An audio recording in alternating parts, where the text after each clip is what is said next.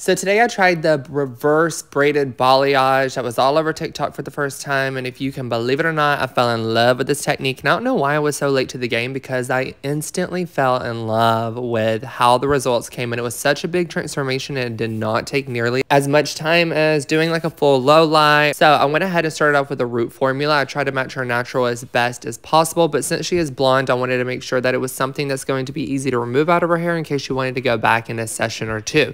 I then went ahead and separated what I'm going to be leaving out from my lighter pieces and my darker pieces. Went ahead and braided down the sections that I wanted to keep lighter and using a treatment not to only add hydration to their hair, but also to go ahead and act as a barrier. So as I'm applying this dark color all over, I'm not going to have to worry about any splotchiness or any dark getting on the pieces that I want to keep blonde. Now, I know that her blonde ends are going to be a little bit more porous. So what I did is use the exact same formula that I put on her root, but I added a little bit of gold to fill her hair, obviously, and then also made it all a level lighter. This is going to ensure that those porous blonde ends aren't going to go too dark, and it's going to be nice and cohesive throughout. The best part about this technique is that it's super fast to apply, but it's also super fast with your processing time. We waited 20 minutes, toned all over, and here is our results. Mwah!